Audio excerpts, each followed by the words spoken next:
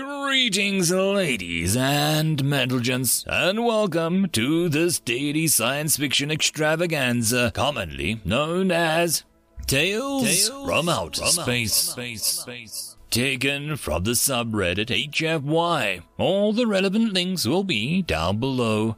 And, as always, I hope that you enjoy. And if you do, please consider supporting the channel. On to the science fiction. Story number 1. Imagination, written by Black Liger. Humans are strange. This is a known fact amongst all galactic societies. They aren't stronger, faster, smarter, or anything like that. It is that they imagine. Now, don't get me wrong, most species can conceptualize. Many are masters of it. But humans do so for fun. They imagine what life would be under other circumstances. No other race, pre-first contact, had devoted any thought beyond their basic policy making to the idea of contact with another race. No race was considered it worthwhile when they can't know all the variables. The humans had over 30 terabytes of first contact material, ranging from the hostile invasion from another world to invitation to join a galactic federation by the time they encountered us. We were confused as to how well they were taking it. Most species, upon encountering another species in the void, go into a full-fledged panic, desperately trying to piece together a first contact approach around the newly available information. Humans, on the other hand, gathered some basic info and had first contact protocols customized to us within 1 week of our first transmission. This propensity to imagine also follows into other human fields. They take risks that we would shy away from because they have already run through scenarios in their heads. When the Katoite declared a war on the humans, we were shocked to learn that they had planned for the eventuality and had their fleet mobilized and ready to fight within 1 month of the declaration. All because they had imagined and gamed out the scenario of being attacked by the Gohoit. We were horrified to learn that they'd done the same to the idea of us attacking them, or the fleet, or the Zit-tung. None of us had ever considered the idea of the humans attacking us. All the variables we could see suggested it wouldn't be worth their while, so why would we spend resources on planning for it? So, imagination. It is their blessing and their curse. After all, it is only the humans who can come up with the idea of paranoia, a state in which their imagination constantly has them concerned that they are under threat. End of story. Story number 2. Those That Came Before. Written by Norod Naya Toast. Humans were long gone. It was not clear exactly what had befallen their civilization. All signs pointed to them having colonized much of their galaxy, and a single planet disaster would merely have dimmed, not snuffed out, the torch. It could have been a genocide by another species, or some form of supervirus, or an event which reset the progress of evolution back to zero. Whichever it was, it had happened with a deadly efficiency.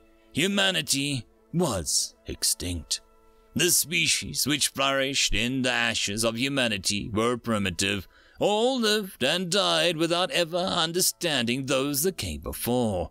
For a very long time, the song of humanity lay buried, with only the occasional note emerging virus species which encountered remnants of their technology. None, however, could possibly understand what they had found, and the note would fade out of existence, a bright spot in the eternal orchestra of life and death. This pattern repeated across many worlds that had been colonized. Then evolution rolled the dice and smiled on the results. One world, a new species, forced to adapt to the environment which blew ice and fire, rain, sand, and thunder, sometimes all at once, began their dominion. Some 9 million years after the last human took their last breath, they too were primitive. At first, They forged words with their hands and tools with their mouths. They gave themselves a name, Hytha. Civilization followed, a torrent of order flooding inhospitable landscape. Some fought each other and died, and those who survived became stronger and wiser. War was relegated to history and deemed detrimental to their progress. They, in time, shaped the world to their whims. The rate of advancement could not last. Having reached the limits of their minds and mouths, their march of dominion slowed to a crawl. Progress became stagnation. They silently looked towards the stars in awe and wonder, but lacked the means to open the curtain upon the universe. For hundreds of years they remained as such, always reaching for the stars but never quite touching them. Nevertheless, they had faith that their efforts would prevail. Endless, soundless prayers were made. One day we will make it.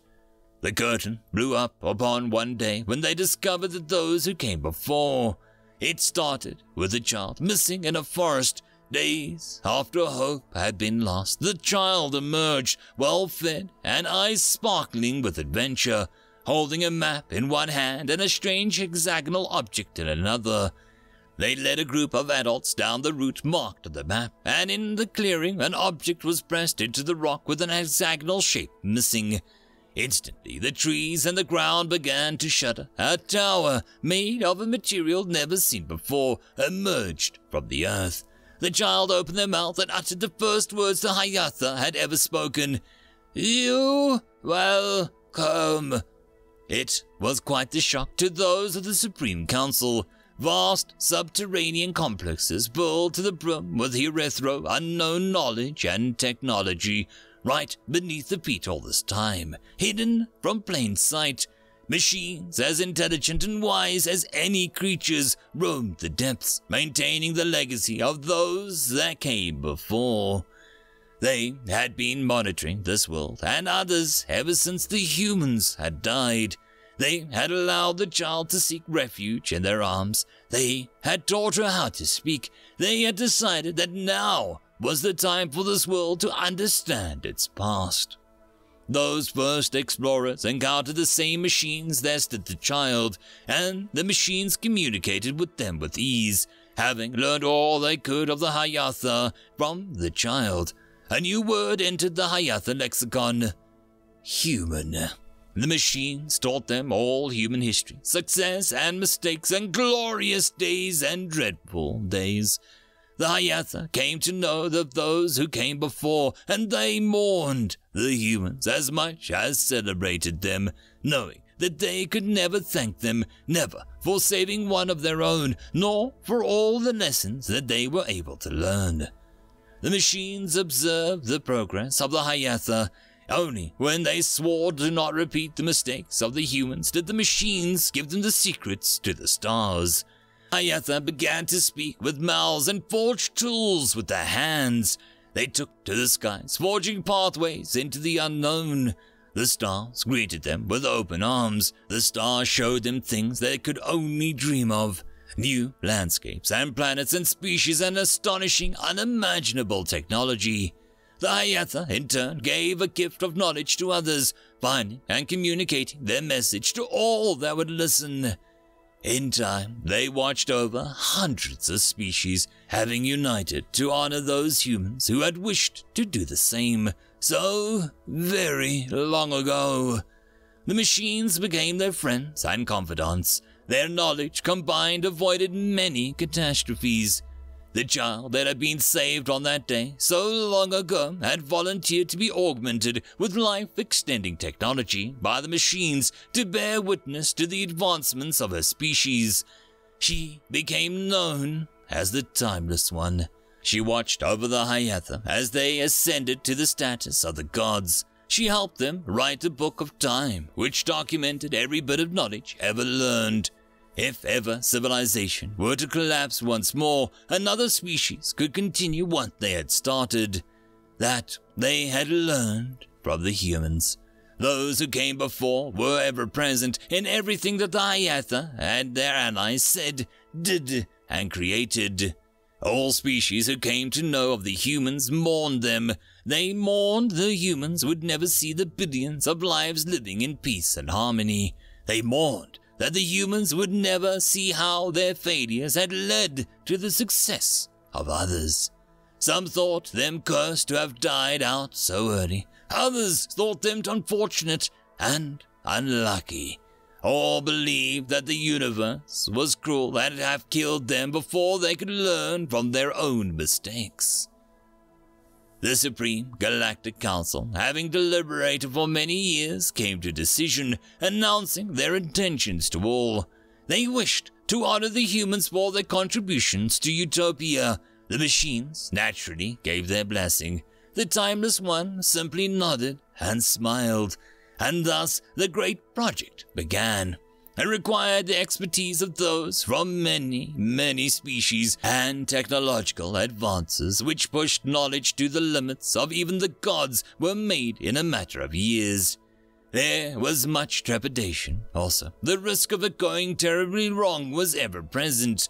Questions were raised, questions on how far they could reasonably go to achieve their goals, when it would be completed, and whether the project was even viable. The Hyatha worried not.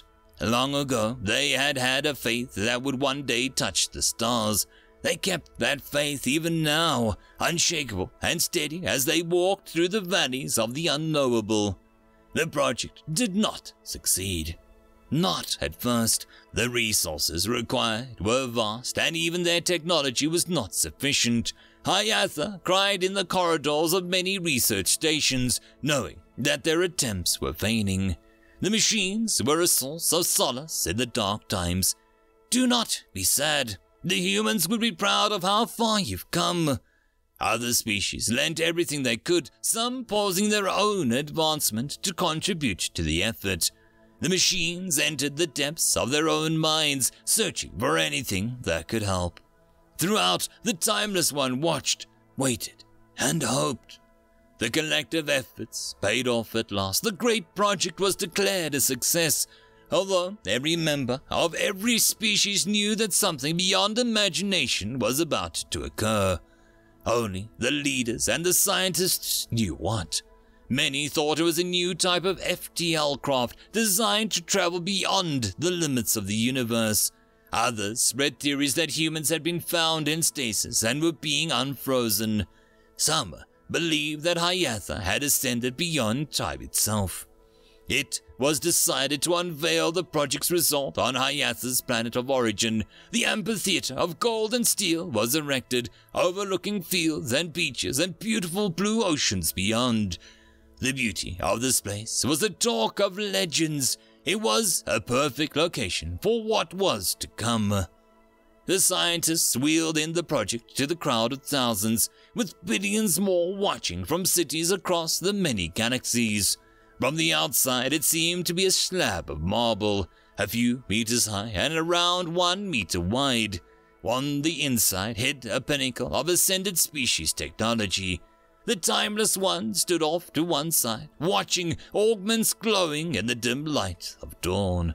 In her hand, she clutched a small, weathered book. She began to rise and cast a pink light across the landscape and the amphitheater, and all who were watching held their breaths in anticipation. The marble slab groaned and creaked as it opened like a book, then splintered, falling to the ground, revealing the secret inside. Many gasped in shock, many fainted, and many put their hands onto their mouths in sheer awe. The great project had gone far, far beyond honoring the humans. Humans were extinct. The fact was immutable. However, the laws of the universe had never dictated that they should stay extinct. And as the human inside the marble slab had opened their eyes and took their first breath, taking in the vista before them, the crowd cried and hugged each other and cheered, the realization that the civilizations had done the impossible settling in. And in the billions of cities across the dozens of galaxies, billions took the streets in celebration. The human cried too, as they took careful, wobbly steps towards the sunrise. placing 2 perfect hands on the glass lining the far end of the amphitheater. Their eyes, full of life not seen in aeons, the sun rose and cast beams of light across the human's face, caressing their body, welcoming them back to the world of the living. They closed their eyes for a brief moment, feeling the thrum of their heart and the simple joy of being alive. Then they turned to the crowd and raised a single fist, thumb outstretched and pointing to the sky. In ancient Hyathan, such a gesture meant human. The crowd raised their fists in response and screamed with joy until their throats were hoarse. The Timeless One emerged from the shadows cast by the sunrise. She took careful, frail steps across the dirt, approaching the human. The crowd grew silent in trepidation. She spoke, raspy with age, but her words were clear. "My debt is repaid. From the day your machine saved me, I've been waiting to save you. Our worlds are yours for the rest of time." She pressed the book into the human's hand. "Everything within these pages is for you. Use it well." And so, recreated from the barest fragment of data as the ultimate act of love from a universe who owed them everything, humans were reborn. For the first time in eons, they walked planet Earth, birthplace of the Hyrathra, once more. This time, they were here to stay. Utopia was waiting for them with open arms. End of story. And that, my friends, concludes this dose of science fiction fun. I hope that you enjoyed, and if you did, please don't forget to support the author from the link down below. But if you want to support this channel, there are links as well down below for you to help with. But the easiest way would be to share this video, and if you are so inclined, subscribe as well. I will see you all in the next episode, and I hope that you all have a fantastic time until then. Cheers.